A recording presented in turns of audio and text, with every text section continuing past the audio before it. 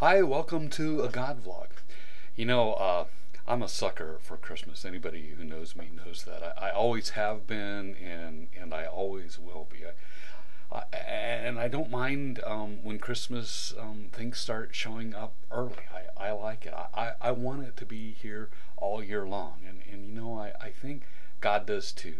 Only not in the commercial way that stores have in mind, but in the genuine heartfelt change we see in the world every December, at least in our culture. And I'm fond of the sparkle of the lights and the richness of the smells and the joyful sounds of carols and bells, but I love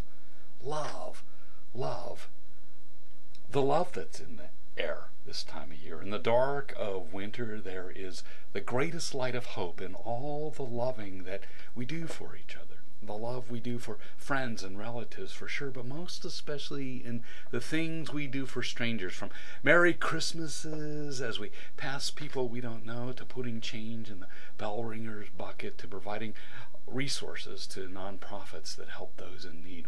We do these things. When we do them, we are the Christ in Christmas. We really are. We add to the love that fills the air and overwhelms us with a sense of good, a sense of the very, very sacred and holy. Most people don't know that the Christmas stories about Jesus in the Bible had very modest beginnings as a small Jewish sect's radical opposition to an oppressive and violent empire of man. The nativity narrative that forms the nucleus of our long-held Christmas traditions began as a revolution of love by Jesus followers who were boldly claiming that God worked through ordinary people, not elite emperors. And how the early Jesus followers did this was simply brilliant, just simply brilliant. They co-opted the claims that the Roman Empire made about their god Caesar, turning Rome's claims on their head as claims about Christ. Long before the words and phrases were associated with Jesus, Rome claimed that Caesar was born of a virgin, associated with a star, the Son of God, Lord, Prince of Peace, Redeemer, and Savior of the world. Two outstanding modern theologians, Marcus Borg and John Dominic Crossan, note that the Jesus followers' use of such phrases from Rome and claims for the newborn Jesus would have been either low lampoon or high treason at the time, and that Rome was not laughing.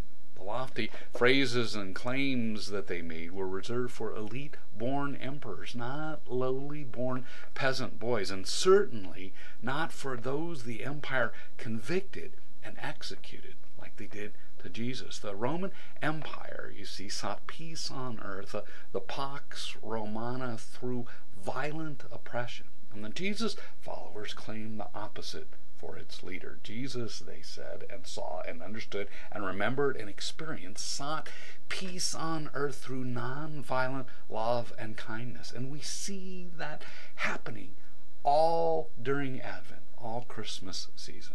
And it's a tribute to those early followers of Jesus that all of the terms that Rome once gave to Caesar have forever now become terms that we and much of the rest of the world associate with Jesus, most especially in the nativity stories and at Christmas.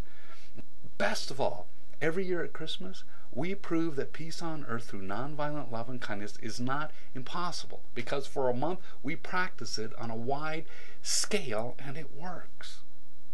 I long for the day when we do that all year long, so bring Christmas on. And I hope your Christmas season is great this year. Merry Christmas to you all. My name is Reverend Scott Elliott. I'm the pastor at Riviera United Church of Christ. Go in peace, knowing that you're loved and that you matter much.